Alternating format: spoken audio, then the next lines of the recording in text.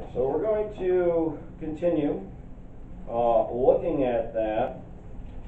And so we're going to go through the teens this morning with that. So let's pray and then we'll get into that. And Father, again, I pray and ask for your blessing, your guidance, Lord, and your help.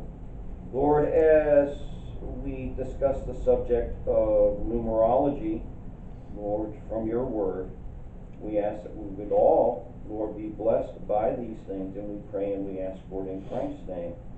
Amen. Now, as I've been studying this here myself, one of the things that I've found is, if I look up to see what others have said, and they tend to all be very much the same, but the criteria that they're using to come up with their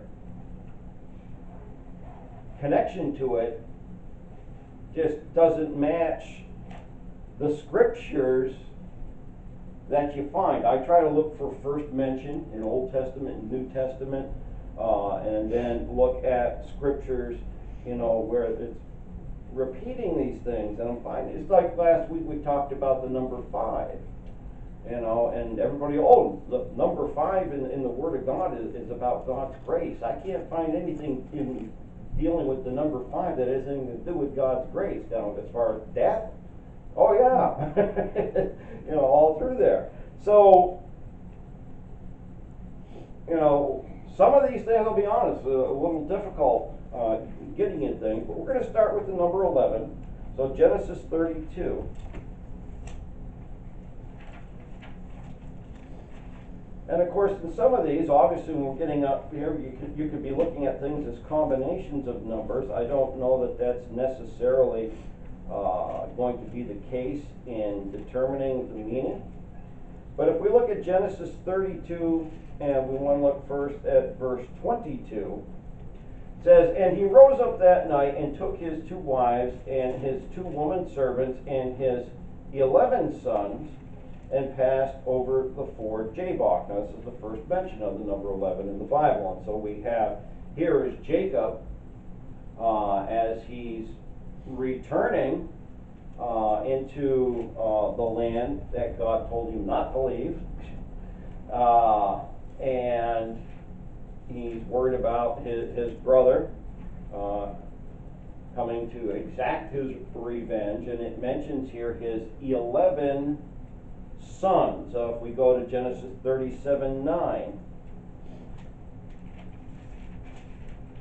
Genesis 37:9, and this is Joseph. "And he dreamed yet another dream, and told it his brethren, and said, Behold, I have dreamed a dream more. And behold, the sun and the moon and the 11 stars made obeisance to me." So this is a reference to, again, 11 of the tribes of Israel, and we know that there are 12 with that. If we go to Acts, we'll go to the New Testament, Acts 1:26. And again, here we have the first mention. So Acts chapter 1, verse 26. "And they gave forth their lots, and the lot fell upon Matthias, and he was numbered with the 11 apostles." And then chapter 2 and verse 14. "But Peter, standing up with the 11, lifted up his voice and said unto them, Ye men of Judea, and all ye that dwell at Jerusalem, be this known unto you, and hearken to my word." So again, in reference to 11 as opposed to the 12, and that's important there.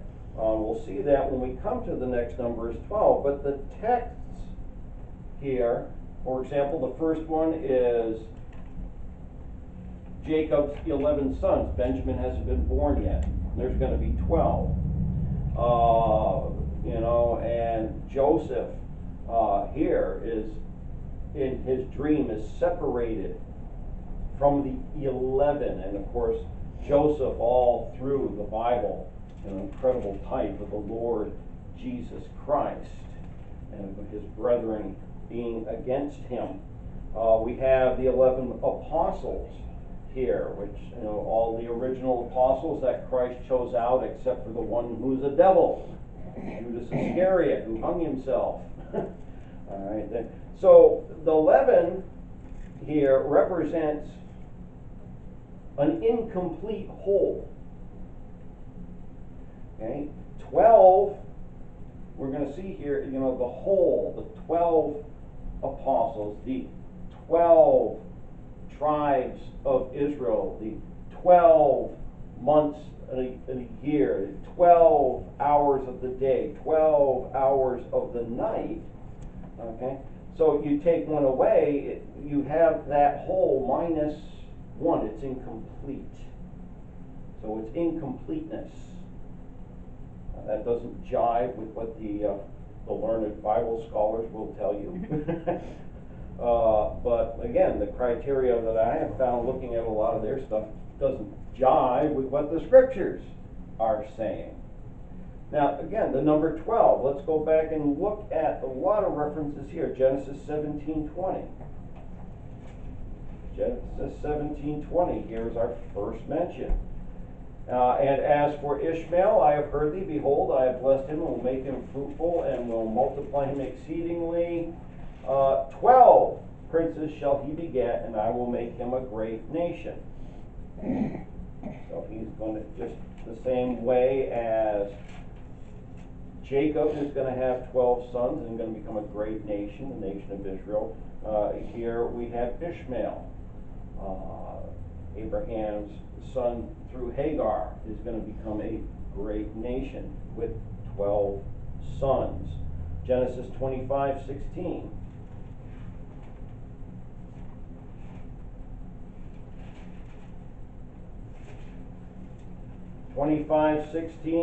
These are the sons of Ishmael, and these are their names by their towns and by their castles, 12 princes according to their nations. Genesis 35:22.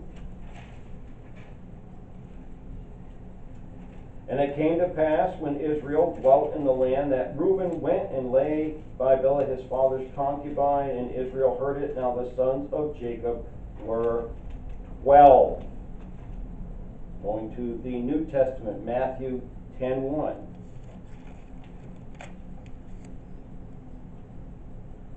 Matthew chapter 10, very first verse.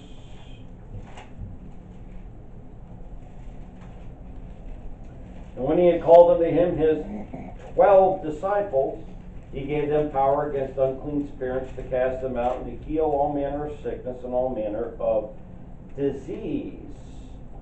All right, now if we look in the terms here where we've had the 12 sons are a great nation, and of course they've had a multitude after them, these first, if you will, sons of Christ, the founders, are going to of a great family, and we are that family.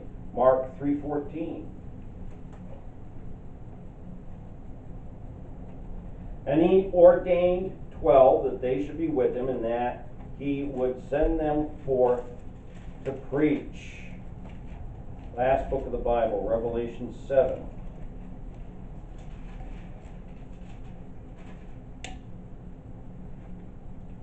Revelation 7, we'll start at verse 5, go down to verse 8. Of the tribe of Judah were sealed 12,000. Of the tribe of Reuben were sealed 12,000. Of the tribe of Gad were sealed 12,000. Of the tribe of Asher were sealed 12,000. Of the tribe of Naphtali were sealed 12,000. Of the tribe of Manasseh were sealed 12,000. Of the tribe of Simeon were sealed 12,000. Of the tribe of Levi were sealed 12,000. Of the tribe of Issachar were sealed 12,000. Of the tribe of Zebulun were sealed 12,000. And of the tribe of Joseph were sealed 12,000. Of the tribe of Benjamin were sealed 12,000. These are the 144 virgin male prophets that are sealed of God from the tribes to preach the gospel of the kingdom through the tribulation period. If we stay in Revelation, go to chapter 12 and verse 1. 12:1. And there appeared a great wonder in heaven, a woman clothed with the sun and the moon under her feet, and upon her head a crown of 12 stars. Again, this is the nation of Israel. Chapter 21, 12 through 16. And here he's speaking of the New Jerusalem, and had a wall great and high, and had 12 gates. And at the gates 12 angels, and names written thereon, which are the names of the 12 tribes of the children of Israel. On the east 3 gates, on the north 3 gates, on the south 3 gates, and on the west 3 gates. And the wall of the city had 12 foundations, and in them the names of the 12 apostles of the Lamb. And he that talked with me had a golden reed to measure the city, and the gates thereof, and the wall thereof, and the city lieth foursquare. And the length is as large as the breadth, and he measured the city with a reed 12,000 furlongs. And the length and the breadth and the height of it are equal. Okay, so again here we're seeing, the number 12 being used here. Again, 12 Jewish tribes, 12 Jewish apostles, 12 gates named after the Jewish tribes, 12 foundations named for the 12 Jewish apostles. 12 is the number for the nation of Israel.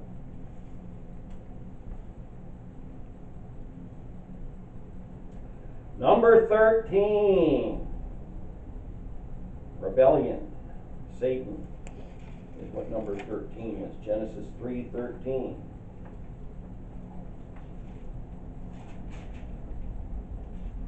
The Lord said unto the woman, what is this that thou hast done? And the woman said, the serpent beguiled me, and I did eat.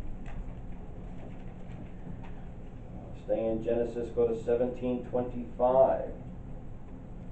And Ishmael, his son, was 13 years old when he was circumcised in the flesh of his foreskin. Of course, Ishmael is not the son of promise here.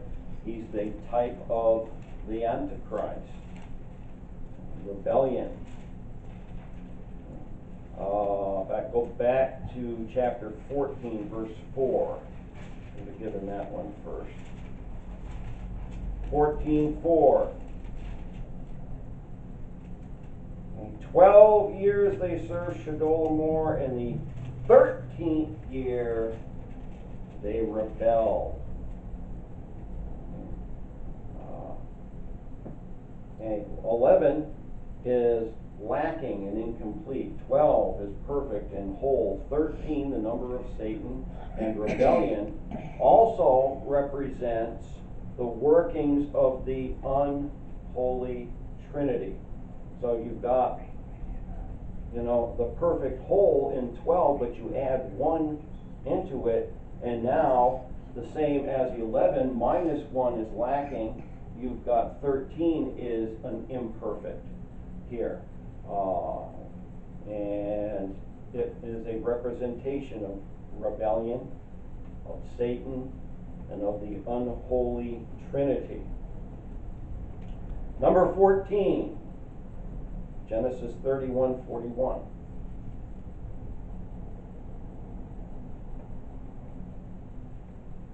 It's 2 times 7. Genesis 31:41. Thus have I been 20 years in thy house. Okay, this is Jacob speaking to Laban. I served thee 14 years for thy 2 daughters, 6 years for thy cattle, and thou hast changed my wages 10 times. Now if you go to Exodus 12:6. Exodus 12:6. And ye shall keep it up, speaking of the Passover lamb, until the 14th day of the same month, and the whole assembly of the congregation of Israel shall kill it in the evening. Matthew 1:17.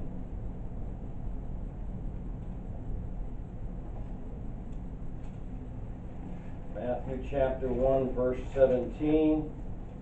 So all the generations from Abraham to David are 14 generations, and from David unto the carrying away into Babylon are 14 generations, and from the carrying away into Babylon unto Christ are 14 generations. 14 represents deliverance and salvation,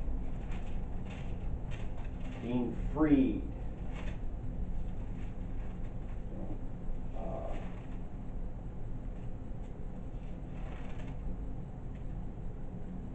Being free, deliverance and salvation. Number 15.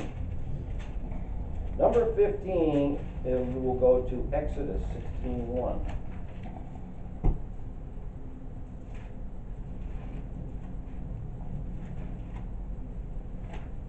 Exodus 16, first verse. And they took their journey from Elim, and all the congregation of the children of Israel came unto the wilderness of Sin, which is between Elim and Sinai, on the 15th day of the second month after their departing out of the land of Egypt. Leviticus 23:6.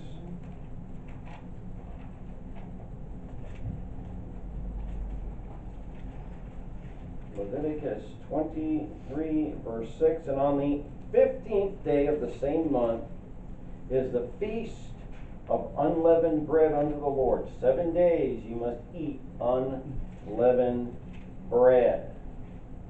Numbers 28:17.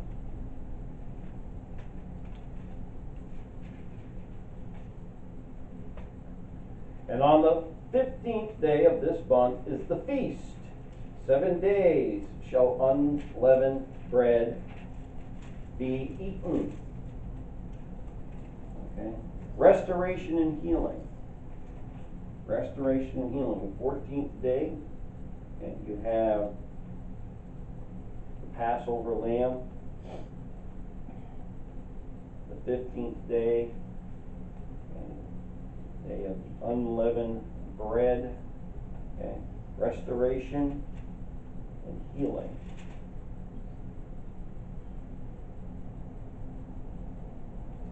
Number 16. 16 is a tough one. I have to admit, it is a tough one. All right. Genesis 46:18.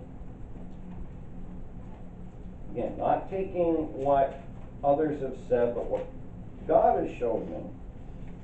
Genesis 46:18. First mention here is, these are the sons of Zilpah whom Laban gave to Leah his daughter, and these she bare unto Jacob, even 16 souls. So these are the sons from Zilpah and his sons. So 16 there. Exodus 26:25.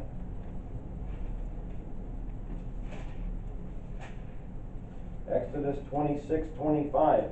And they shall be 8 boards, and their sockets of silver. 16 sockets, 2 sockets under one board, and 2 sockets under another board.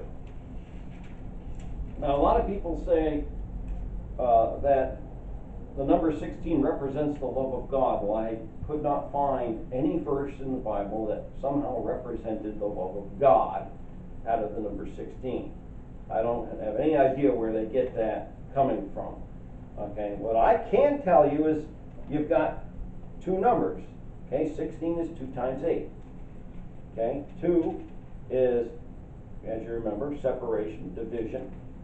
Number 8, okay, is a new beginning.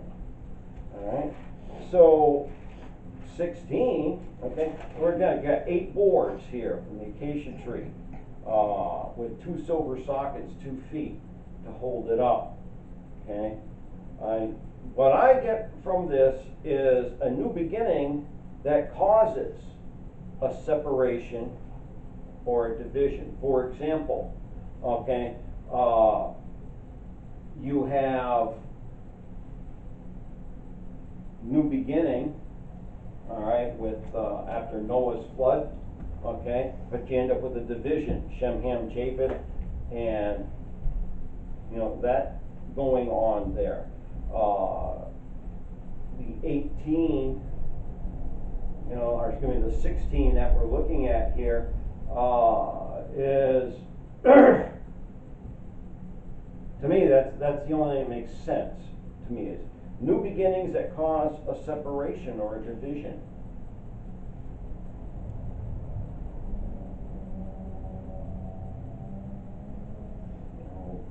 Israel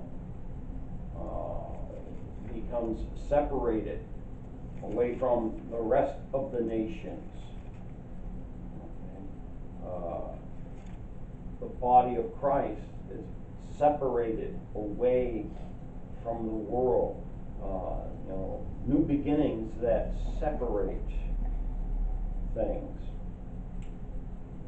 Number 17. Another one a little difficult. Genesis 7:11. 7 come 11. Number 17 is shooting craps. Right? Genesis 7, verse 11. In the 600th year of Noah's life, in the second month, the 17th day of the month, again, first mention here, the same day were all the fountains of the great deep broken up and the windows of heaven were open. Okay, so on that 17th day, the flood comes. Genesis 37, 1 and 2.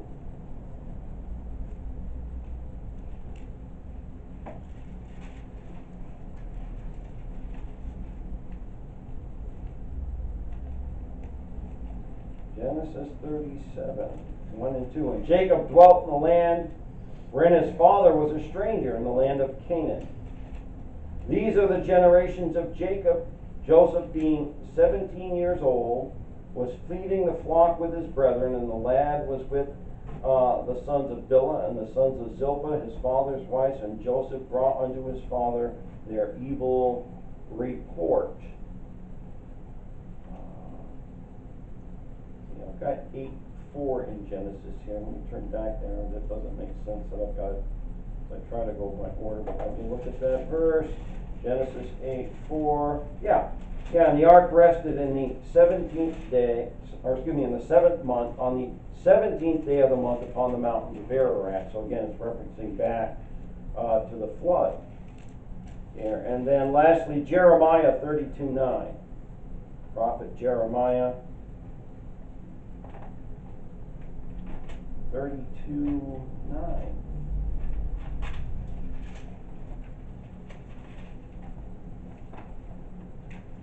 And I bought the field of Hanmeel, my uncle's son, that was in Anathoth, and weighed him the money, even the 17 shekels of silver. The flood starts on the 17th day, okay, and it rests on the 17th day. The ark, okay, you have the Noah's flood, great judgment on the earth. Joseph is sold into slavery at 17 years of age. Jeremiah buys a piece of land, okay, just before going into the Babylonian captivity. He buys a piece of land for 17 shekels of silver, okay, and make sure that it's documented that in, you know, God said, I'm going to bring you back after 70 years. So he buys the land, believing God that he'll come after 70 years. He'll be able to come back and get that land, or his progeny will be able to have that land. The number 17 represents hope in a tragedy or a judgment. Okay, on the 17th day that the flood started, okay, they believed God. They got into the ark. God shut the door. They didn't know how long they were going to be in there. They didn't know what was going to happen. They just trusted God and believed God. Okay, you've got a tragedy, you've got a judgment going on, but they have hope. Okay, same thing, you see the ark resting on Mount Ararat on the 17th day. The flood is receding. And again, with Jeremiah, okay, the weeping prophet, okay, they're going into captivity, into Babylon for 70 years, okay, but God says, I'm going to bring you back. And he trusts and believes God, and he buys a piece of land and, has the document sealed and set aside so that when he comes back, he has that. It's hope in tragedy, or hope in judgment. Number 18. Excuse me. Number 18 is going to be about captivity and bondage. Judges, chapter 3. Judges 3:14. So the children of Israel served Eglon, the king of Moab, 18 years. Stay in Judges chapter 10, verse 8. Judges 10:8. And that year they vexed and oppressed the children of Israel. 18 years, all the children of Israel that were on the other side Jordan in the land of the Amorites, which is in Gilead. 2 Kings 24:8.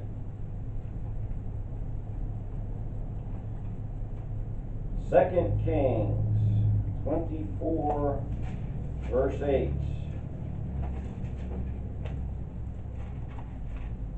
Jehoiachin was 18 years old when he began to reign, and he reigned in Jerusalem 3 months, and his mother's name was Nehushta, the daughter of Elnathan of Jerusalem.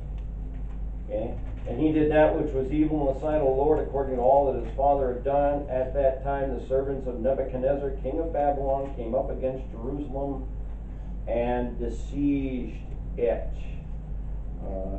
Jeremiah, the weeping prophet again, 32:1.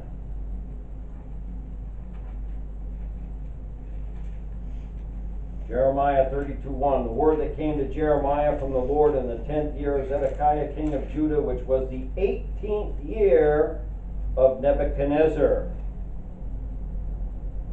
And then Gospel of Luke, chapter 13.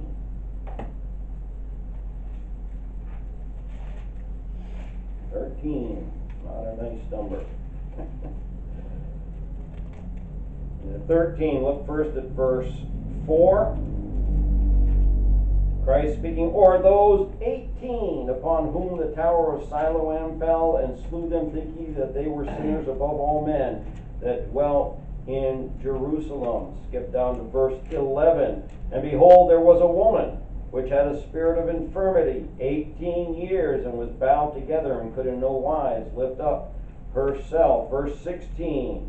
And ought not this woman, being a daughter of Abraham, whom Satan hath bound, lo, these 18 years, be loosed from this bond on the Sabbath day? Captivity and bondage. Number 18. Captivity and bondage. Number 19. 2 Kings 25.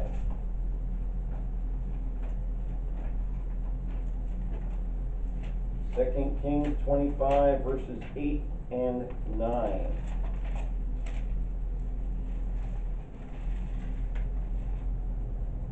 In the 5th month, on the 7th day of the month, which is the 19th year of King Nebuchadnezzar, king of Babylon, came Nebuzaradan, captain of the guard, a servant of the king of Babylon, unto Jerusalem.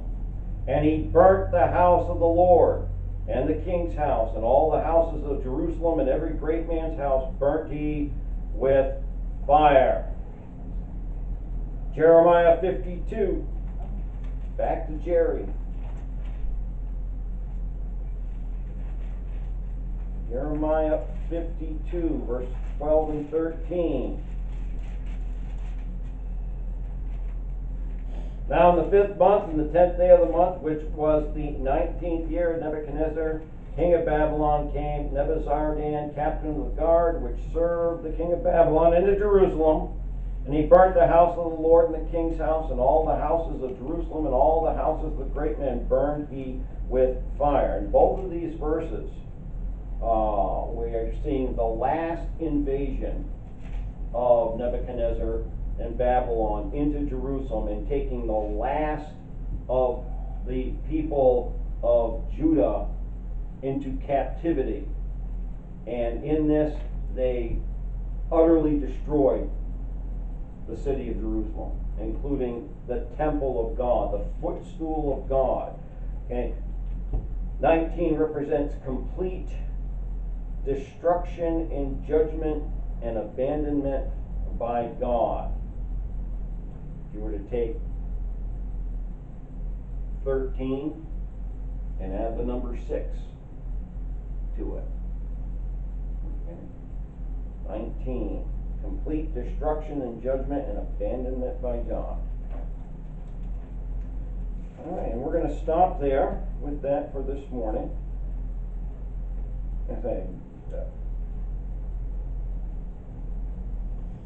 I look to see what others have had to say